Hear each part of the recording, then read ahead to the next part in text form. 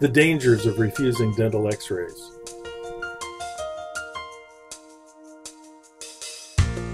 Doctor, my crown came off.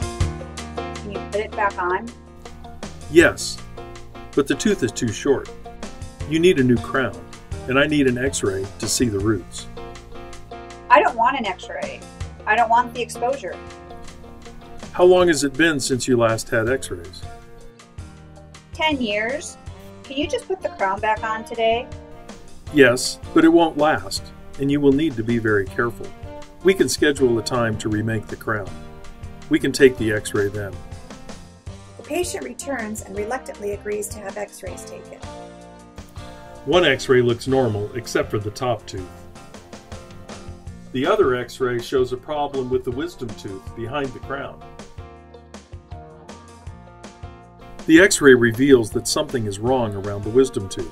We need to take a 3D scan or a panoramic x-ray. Okay, but I want the lowest exposure. Take the panoramic x-ray.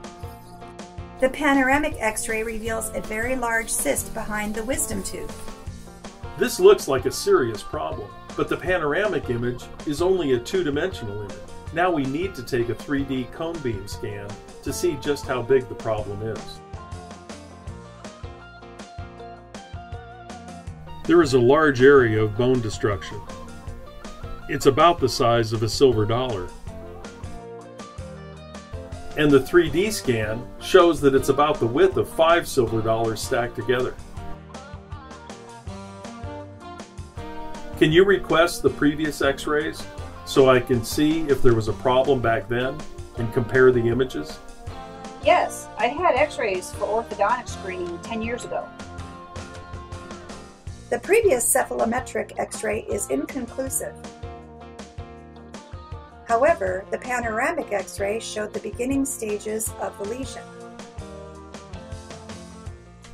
Now, 10 years later, it has grown substantially.